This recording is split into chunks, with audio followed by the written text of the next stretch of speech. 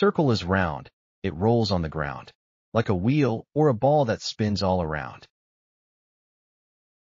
A square has four sides, all just right, like a window or a box, neat and bright. A triangle has sides. Count them, 1, 2, 3, like a pizza slice or a sail at sea. A rectangle's sides are too short, too long, like a book or a door. Come sing along. An oval looks like a circle that's been pressed, like an egg or balloon. Its shape is the best. Let's remember our shapes. Circle, square, triangle too. Rectangle and oval, all for you. Shapes are fun.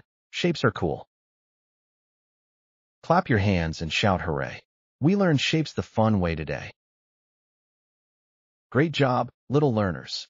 Keep looking for shapes around you, in your toys, your books, and even your food. See you next time.